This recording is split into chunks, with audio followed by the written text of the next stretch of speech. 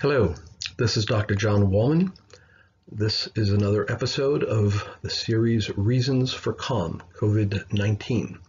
This episode is the severity of COVID-19 has been downgraded in the United Kingdom.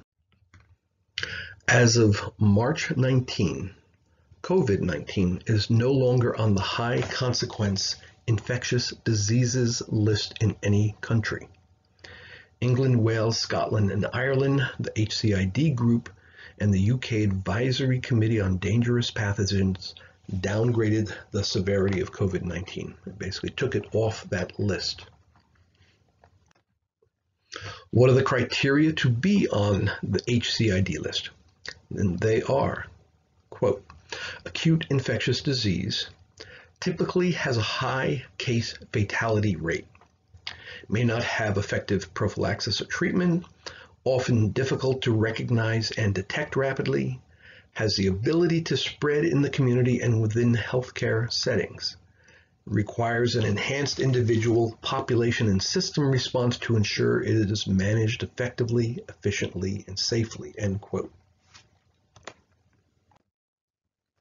Why was the severity downgraded? Well, and here again I'm quoting directly from the United Kingdom government. Quote, now that more is known about COVID-19, several features have now changed. In particular, more information is available about mortality rates, which are low overall, and there is now greater clinical awareness, and a specific and sensitive laboratory test now exists, the availability of which continues to increase, end quote. What diseases are on the High Consequence Infectious Diseases list?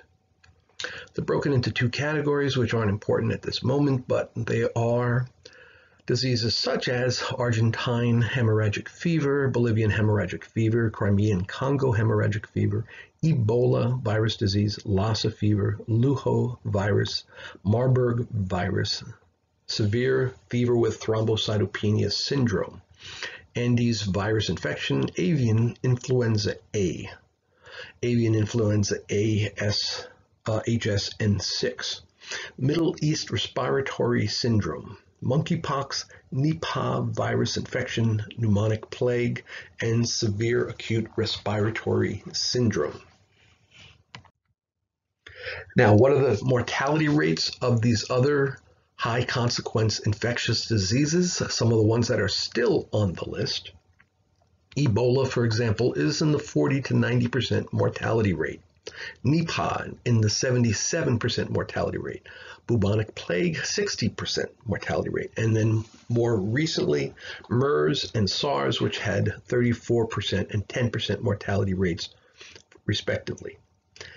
Now, mortality rates for some of the pertinent diseases that are not on the HCID list. Influenza, which has a mortality rate hovering around 0.1%. And COVID-19, which is also likely to end somewhere comparable to the flu. Now, with these all in mind, we must ask the question, is this really a medical crisis or is this an induced social crisis? While any death is important, is the response that's being taken appropriate and the most effective way to save lives?